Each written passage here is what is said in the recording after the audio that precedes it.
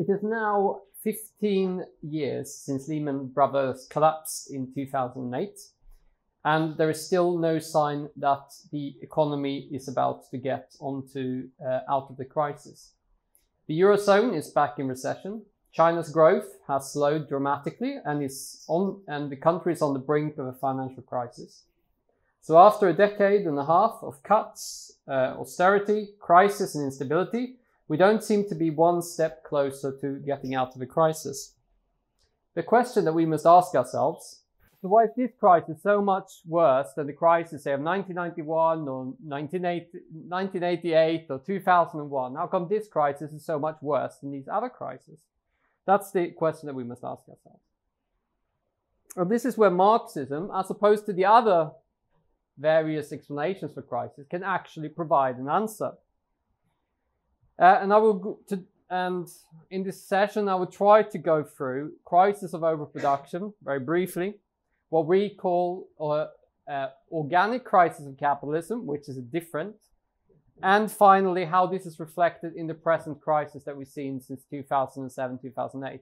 And to start off, a crisis of overproduction is what we describe when workers are not able to buy back the product that they themselves produce.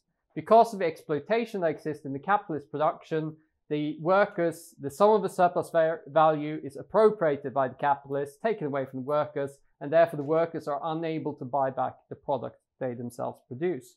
This is not a new concept. It was developed by Marx and Engels, who derived from these laws from the development of capitalism itself in the 19th century.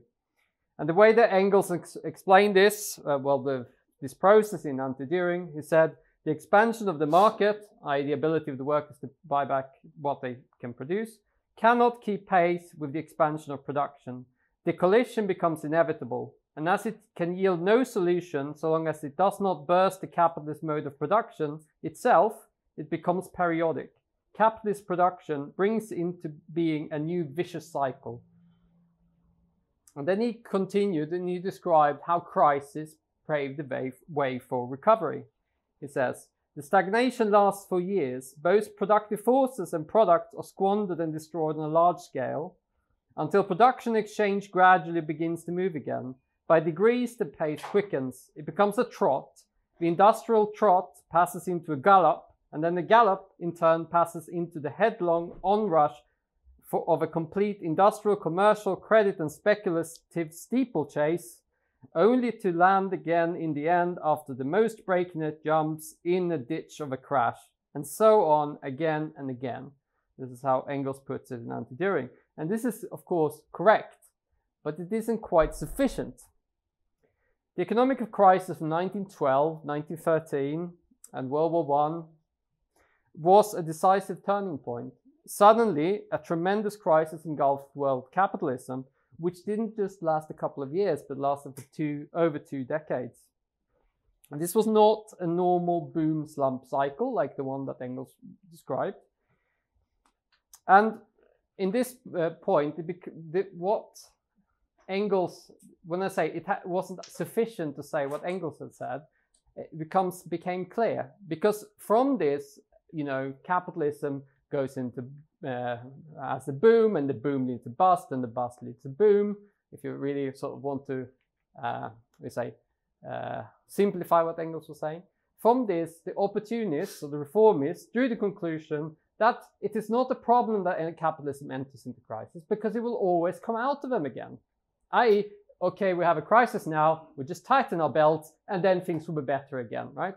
Capitalism will recover. So this formulation of Engels actually wound up becoming insufficient to describe what was taking place, because that did not take place after 1912, 1913, but it took 25 years before capitalism once again were able to start find a new equilibrium. And the only way it did so was on the back of 2 world wars, a number of, an untold number of revolutions, fascism, and so on, all these convulsions. It was only on the back of all those things that was able to re-establish a new equilibrium. So this formulation of Engels was very insufficient to describe what happened at that time. And Trotsky answered this question, the automatic restoration of automatic recovery of capitalism. It says the concept of automatic development is the most important characteristic of reformism. Of course, capitalist equilibrium would be re-established if only the social expressions of class struggle did not intervene in this cruel game. So that's an interesting point that Trotsky makes. He says the social expressions of class struggle, the class struggle intervenes in the recovery process of capitalism and makes it more difficult. He goes on to explain the misery that the crisis would bring, and which you could indeed see, anyone who studied the 1920s and 1930s, the misery that the working class had to suffer, and the peasantry and so on, is very obvious. And we'll return again to questions of class struggle a bit later. The correct balance on this question was something that they had to discuss, and it was a crucial part of the discussion of the Third Congress of the Communist International. And that was 1921. And at that time, capitalism was facing a temporary upswing. Yeah, it's 1921. And the question that was raised, would this mean a permanent strengthening of the ruling class? Was this a sign that capitalism would recover? And we know the answer. It was most certainly not the case. But at that time, in 1921, it wasn't so clear and it needed to be discussed and answered. The Third Congress posed it like this. The crisis of 1920 is thus not a conventional stage in the normal industrial cycle. It is a deeply rooted reaction against the fictitious upswing during the war and the first two post-war years, which were based on ruin and exhaustion. This is one of the most important elements in a correct assessment of the world situation. The normal succession of boom and bust took place along the upward curve of industrial development. During the last 7 years, production in Europe has not risen, instead has fallen significantly. So it's not a normal boom-bust cycle, and that was the conclusion that they drew at the Third Congress. So this was something different. And Trotsky, in his lead-off to this Congress, we would call it world perspective, lead-off on world perspectives, he said the following. Europe's economy can only shrink and shrivel in order to achieve a degree of inner coordination. The curve of development of the productive forces will decline from its present fictitious heights. In such conditions, an upswing can only be brief and primarily speculative in character. Crisis will be lengthy and profound. And that is very much what happened in the 20s and 30s. And it is also very similar to what we see today. Booms, very shallow, and the crisis lengthy and profound. So we have short upswings and lengthy and profound crises. He continues, he says, rise, decline, and stagnation. Along this curve, there are fluctuation, there is improvements in the economy or crisis, but they do not tell us whether capitalism is developing or declining. These fluctuations are like the heartbeat of a living person. The heartbeats show merely that he is alive. And the breathing and the heartbeat, it's like the business cycle. The breathing in and the out is like booms and busts, but it doesn't tell you the state of the person itself, only that he is alive. Obviously, capitalism is not yet dead, and because it lives, it must inhale and exhale. In other words, there must be fluctuations. But just as the inhaling and exhaling of a dying man is different from that of a growing individual, so is it in this case. Boom and bust does not tell you whether capitalism is in its youth or in its period of terminal decline, right? The fact that it exists. But you have to look at the broader picture. That is this a period of, in the longer perspective, is this a period of growth and development of capitalism, or is it a period of stagnation? That's the interesting question we must ask. Now, in the USSR, around this time, in the early 20s, there was a professor of economics who used to be a member of the Socialist Revolutionaries. He was called Kondratiev. He was generally a proponent of market reforms, the NEP policy, which you know, have listened to the discussion this morning, you know what this is about. And he was looking for comfort in the automatic stabilization of capitalism. And so although he didn't quite follow the simple boom and bust cycles, he then proposed a long curves of capitalist development. Like every 50 years or so, there'll be long curves of development, right? So and along this line, then 50 years, there would then be ups and downs. but periods of slower growth will give way to periods of longer growth. So, but even this doesn't really solve the question, and it is just simply an abstract and mechanical way of trying to explain the question of crisis. And in addition, it has exactly the same effect, right? Yes, sure, this is a deeper crisis than the normal crisis, but eventually capitalism will find a way out, right? That's the general message which Kondratiev was effectively communicating. But reality doesn't conform to some abstract formulas. You can't find a formula for, like, you know, every 50 years, every 60 years, every 20 years, capitalism enters into deep crisis. It doesn't flow that way. It's not an automatic process in that way. And Trotsky explained that the recovery of capitalism was only possible on the backs of the working class. And that's a key question. And he said, if the Communist Party fails, then the mechanics of capitalist development, supplemented by the maneuvers of the bourgeois state, would doubtless accomplish their work in the long run. Entire countries would be hurled back economically into barbarism. Tens of millions of human beings would perish from hunger, with despair in their hearts, and upon their bones some sort of new equilibrium of the capitalist world would be restored. And that's precisely what we see in the 20s and 30s, and obviously the Second World War, a complete barbarism, which was that period. And yes, on the basis of that barbarism, masses of starvation, of slaughter in the world wars and so on. On that basis, yes, capitalism was able to find a new equilibrium, but it was only on that basis. It's not an automatic process at all. And it also was based on the failure of the working class to take power. And he also added that such a perspective was not for the immediate future. We're talking about the early 20s. And the effect of attempting to resolve the crisis would have the effect of propelling the working class into action. He says, but such a perspective is sheer abstraction. On the way towards this speculative capitalist equilibrium, there are many gigantic obstacles. The elemental forces of capitalism are seeking avenues of escape amid heaps of obstacles.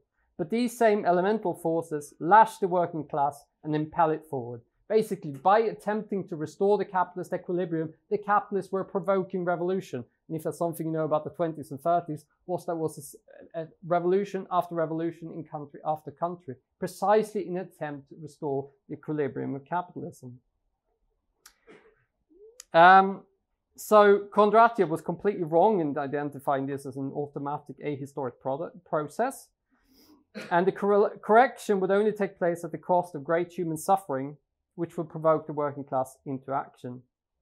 In the sense, Keynes, who became politically conscious in this precisely this period, and who developed his theory in order to try to deal with the revolution and so on, and try to push back the working class. That was the idea of the general thrust of Keynes' ideas. He coined the phrase, in the long run, we're all dead, to basically instill in the minds of the capitalists the idea that you can't treat the working class just as abstract numbers on the people of paper. The human beings, they have their own will, and they will not simply starve and die just because of the needs of the capitalist system. And this is a lot of economists. They basically have the automatic equilibrium economists. Behind their formulas, they basically assume that the working class will simply starve and die, accept wage cuts and austerity silently in order for the long-run benefit of capitalism. And it is actually, in a sense, similar to what both reformists and Kondratiev as well was arguing. And so people won't just allow themselves to be starved for the long-run best interest of capitalism. So the process of booms and slumps, and particularly these long waves of capitalist development, is conditioned by historical circumstances, by the ebbs and flows of a class struggle, not simply by economic equations. And Trotsky starts using the term organic crisis to describe this kind of phenomena of the this kind of crisis that happened in the 20s and 30s. He described it as an organic crisis of capitalism, starting in the 1930s. When he described one of the brief upswings that immediately collapsed into crisis in 1931, 32? I can't remember exactly. It says, it started from a lower level than the crisis of 1929 and is developing at a much more rapid tempo. That's the new crisis. This demonstrates that it is not an accidental recession, nor even a conjunctural depression, but an organic crisis of the whole capitalist system. It's not just simply a boom and slump thing, it's an organic crisis of the whole capitalist system. And this is where we get the term organic crisis from. And he's explaining here exactly the same point as he was doing 15 years earlier in the debates in the Comintern. Okay, it must be 1937 then, or 36. It is the revolt of the productive forces against private property, the private property can no longer contain the productive forces which it had conjured up. And it is precisely a definite sign that capitalism has outplayed its progressive role and cannot develop the productive forces, cannot take the economy or humanity forward. And that is what an organic crisis is. So what is so different about the way that Trotsky approaches this question to the way that others approach this question? I'm not talking about other Marxists, I'm talking about like bourgeois economists and so on. And one of the things is that they're not treating the economy in isolation, but as part of a wider political and social crisis. Rather than attempting to abstract this or that aspect of phenomena from human society, he takes the human society as a whole. That is, you can't separate politics from economics. The two are completely intertwined. And what do we call this philosophical position? It's called dialectical materialism. So the relationship between politics and economics is dialectical. That is, cause becomes effect and effect becomes cause. So the cause, economic crisis, get an effect, political crisis, which in turn become a cause of further economic crisis. If we don't understand this, we can't understand anything. But simply stating that a relationship is dialectical doesn't actually tell us very much at all. Any relationship in any kind of relationship in reality is dialectical. So it doesn't really tell us anything about what the nature of that relationship is and what the specific dynamics of this question is. It's to say that the relationship is dialectical in Marxist terms is tautological. It doesn't tell you anything. It's a tautology. I don't know if you know Father Ted. And for those of you who don't know Father Ted, it's about a few priests living on a fictional island, Catholic priests, and they don't really know much about theology, and they are being visited by the bishop. And in order to try to cover themselves for any difficult question that might be posed by the bishop, one of the priests instructs the others to answer any questions. Any questions have to answer with two answers, either yes or that is an ecumenical matter. So basically, to answer the question that is a dialectical question is to say absolutely nothing, because anything is dialectical. And sometimes comrades have a tendency to use dialectics in precisely that way. You have to go a bit deeper than that, not just state it. And what we must do is to try to discover how the economics and politics interact in a specific, in history as it unfolds. So I'm going to try to give you a little bit of a potted history of the post-war period. It's going to be very brief, very sort of sketching, but nonetheless, I think it's necessary to understand where we're at the moment. So the crisis of the 20s and 30s gave rise then to a period which was quite different. There was rapid productivity in the 50s and 60s, productivity growth, there was much investment, completely different to the 20s and 30s. And this was made possible by two things: the destruction of Europe in the Second World War and the political stabilization with the help of the Stalinists and reformists. And that's one of the key questions. The fact that they could hold back the working class from taking power enable the capitalists to once again find a new economic equilibrium. Ted Grant, in his writings, called this counter-revolution in democratic form. I.e., you had democracies, but in reality it was a counter-revolution. that had set in, and killed off the revolutions that were taking place all over Europe, Italy, even in Britain, the way that the massive movements that were taking place in the 1940s in Britain, in particular inside the army itself, which forced the British ruling class to make all kinds of reforms, including the NHS, social housing, all the things that we are familiar today in Britain as being part of the welfare state, or most of them anyway.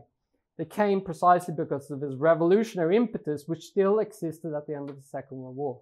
And they could only cut across that by massive concessions and by having the Labour Party and the Stalinists lull the working class into comfort about the future prospects of socialism on the road of reformism.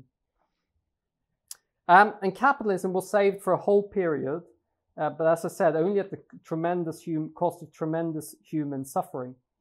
And the great illusion was born in this period of the forever boom. That is, the boom was going to continue from 50s and 60s onwards forever.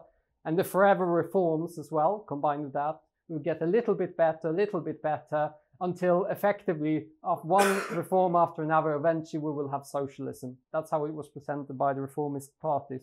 And to be honest, by the so-called communist parties as well.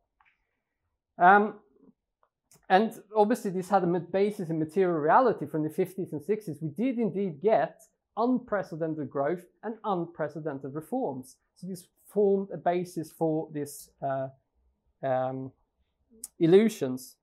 But all of that came crushing down in 1973, which gave rise to a whole different period. Austerity and monetarism had replaced Keynesianism as the leading ideology of the bourgeoisie, or leading economic policy of the bourgeoisie. The working class was defeated and had to be defeated in a number of struggles in the 70s and 80s in particular. And this enabled this policy shift, right, from Keynesianism to monetarism and austerity. And this defeat, again, was in no small part thanks to the Stalinist and reformist leaders who refused to utilize this crisis in order to take the working class towards, lead them to take the seizure of power and the establishment of socialism. And this again, this defeat of the workers again made possible the growth of capitalism, but this time it was very much clearly on the backs of the working class. And we mustn't forget this point. In this period from the 80s and onwards, there were speed ups, lengthening of the working day, lowering of wages, at the very least relatively. All of these measures that Marx explained the capitalists will take in order to raise the rate of profit. So raising the profitability would then, was the measure they took. By raising profitability, they made investments more profitable. They encouraged investment, and this was the way in which they could then get out of the crisis on the backs of the working class. But this increased output, so you raise investments, you invest in more machinery, they can produce more products, and again, they still have to be consumed. Someone still have to buy these products, right? And there is no capitalist that would be able to consume so many cars. I mean, they have a lot of cars, but they can't possibly consume all the cars that are being produced. And so the working class will still need to consume these cars, and therefore the question of debt comes in. Because if the workers do not get in their pay packet enough money to buy back the products, well, then you can lend them the money so that they can buy the products that you produce. And so we have the growth, massive explosion in mortgages. You have a growth of all kinds of debts for buying or lending to buy cars. You have a massive explosion in credit card usage, which didn't really exist for working class people before. But now suddenly every worker had a credit card which they could buy. You had mobile phones, for example. Very rarely, most people don't buy mobile phones on even small things on mobile phones. They don't buy them out up front, but they pay on a monthly basis, which is basically a lending of the producer lends money to the consumer to make it possible for them to purchase their product. And the same goes for TVs, even sofas and furniture. Everything is done on credit. And this was a way, obviously, of extending the purchasing power of the working class without actually giving them higher wages. So the capitalists are just, and even the companies themselves, they were just lending money to the workers in order to buy back the products they were producing. 1996, the total debt in the world, I think this was 197% of GDP. So this was some years into the process as well. By 2007, it was 278% of GDP, so it's a massive increase only those 10 years. And now it's 348%, which again is a massive increase. And obviously, the higher it gets, the more difficult it becomes to manage. Every downturn there was in the economy, every small boom slump cycle, every small slump that they entered into, they immediately responded by lowering their interest rates in order to fuel once again the credit boom. And the cheapen borrowing and then push debt even higher. Particularly this is obvious in the housing market with mortgages and so on, where constantly pushing more and more and more debt into the mortgage market and cheapening the cost of borrowing so that people could borrow more and more and more money to buy more and more and more and more expensive houses, which then again they could then borrow against when the value of their houses increased, then they could borrow against the value of their house increase to maybe make some renovation of the house or buy a car or go on a holiday or whatever. So this constantly fueled a credit bubble. But even in spite of all of these measures that they took, investment and productivity growth never recovered to the level they had been before. The annual increase in capital stock in Germany went from, before 1970s, it was 8% per year. It then fell to 2% per year in Germany in this period. And in the US, it fell maybe not as dramatically, but still nonetheless from 4% until 3%. So this was all before 2007. And 2007 really was when the debt bubble burst. They call it the subprime mortgage crisis, and a little bit later on, the credit crunch. And the reason they used those words is to try to pretend basically that this was just an accident, just a temporary phenomena, and once we solve this credit crunch by injecting more by bailing out the banks effectively, then we can go back to normal, as it were. But in reality, as we know, accident merely reveals necessity. The way they patched it up in 2008, and then they began to reinflate the bubble. And this was particularly evident in China, which at that time, in 2007, didn't have so much debt. But then they began in a really massive way to basically catch up to the West in levels of debt. So they accomplished in 10 years what had taken 30 years in the West, or something like that, when it comes to catching up in debt. By 2010, the economy had begun to recover, but now it was combined with massive attacks on all fronts, leading to massive political instability, culminating in the Arab Spring, the massive movements in Southern Europe in several waves. We had the growth of the left reformists in Spain, Greece, Britain, United States, France, but also the right-wing populists, whatever you want to call them, right-wing demagogues, Trump, Bolsonaro, and Boris Johnson as well, the Brexiteers. So this political instability that developed as a result of the cut and austerity forced them basically to bring this to a halt before they'd actually accomplished the task of bringing some kind of equilibrium back to the economy. And to be perfectly honest, the entire attempt to reinflate the bubble, the entire attempt to constantly push more and more credit into the system is not to let companies go bankrupt, those who borrowed money to buy their houses, not to let them go bankrupt, to try to constantly reinflate the debt bubble in itself is a way of trying to keep the capitalist system afloat in order to stop the social and political consequences of a collapse. Because it's not, from an economic point of view, it makes absolutely no sense, because you need to get rid of this fictitious capital somehow. You need to get rid of the debt in order to start back on a positive, on a balanced note.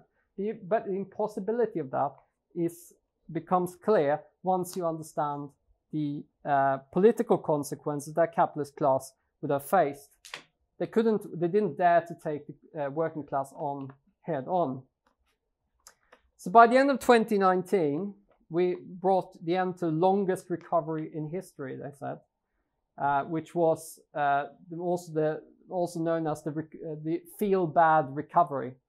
The recovery which no one really noticed was a recovery.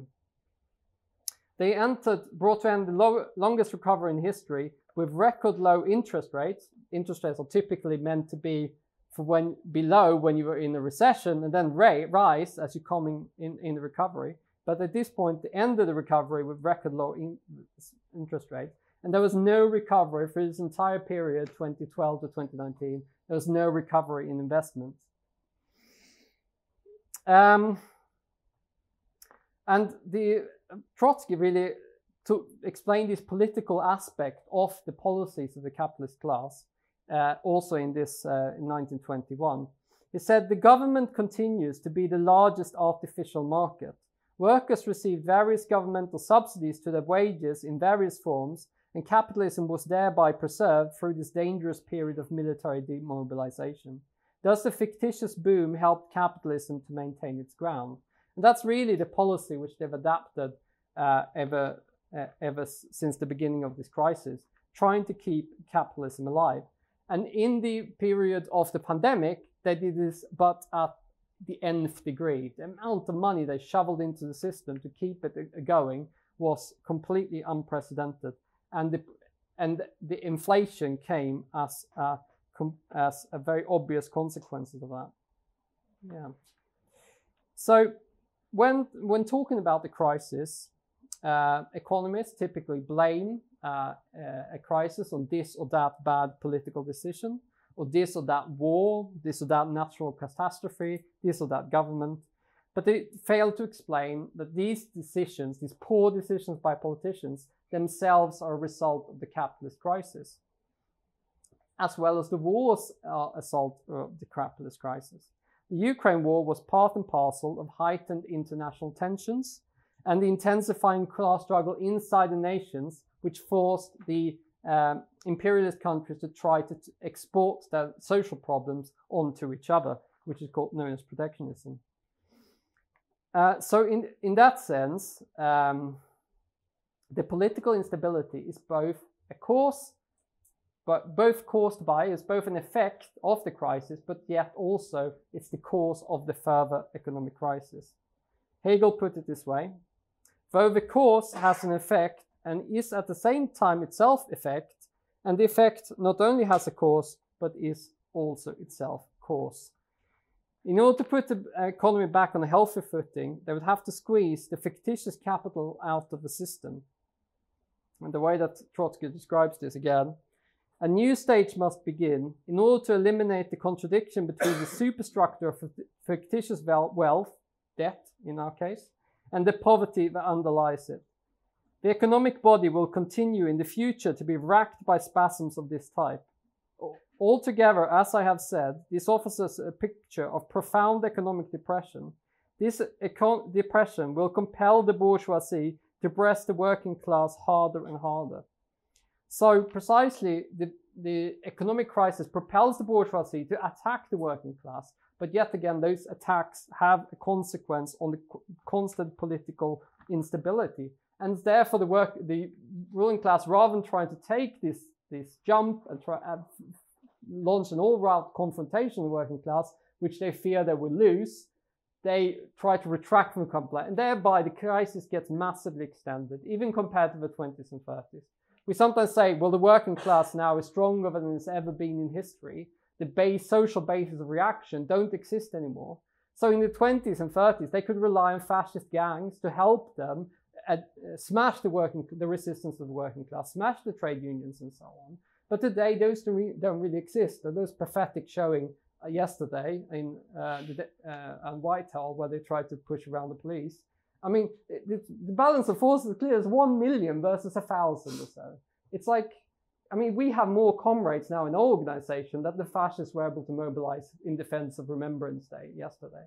This is the level of forces. And that's also why the capitalist class, they don't feel confident in launching an all-out assault on the working class. And that's why they cannot escape the crisis. So they're constantly trying to take one measure or another, not to face the evil day when they have to confront the working class head on, and therefore they cannot find a resolution to the crisis itself.